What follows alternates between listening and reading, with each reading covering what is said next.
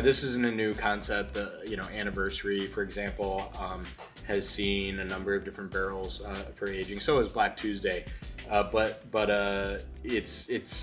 we've been reinvigorated, if you will, to really pursue not only what wood can do to beer, but what the subsequent resident spirit that the barrel has seen how that can play with the beer. It is experimentation, and sometimes we find barrels that really bring a lot more to the table than others, and I think this version of Rum Barrel-Aged BlackTuesday is one of those that's really going to stand out for people.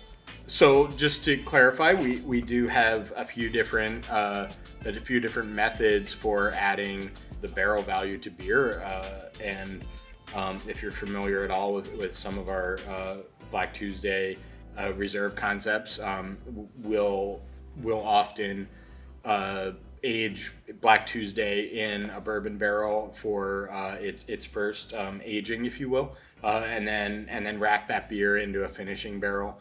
But this version is actually BlackTuesday that went directly into rum barrels.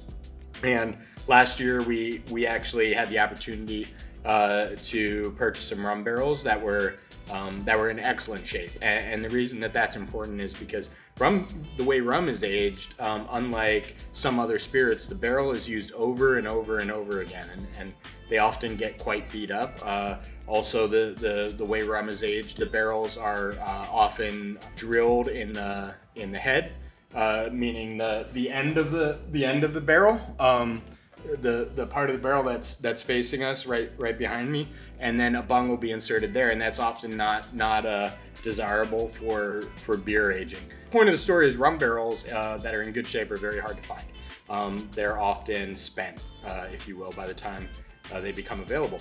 So the rum barrels that this beer was aged in were in very good shape, and that allowed us to fill a significant number of barrels.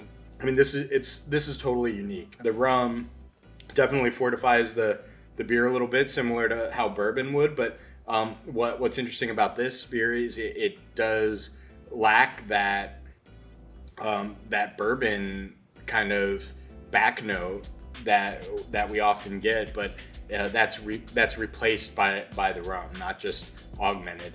There's a spiciness there from the rum, and a little bit of a heat as well that is entirely differentiated from the normal bourbon barrel-aged BlackTuesday. Really interesting and really smooth at the same time.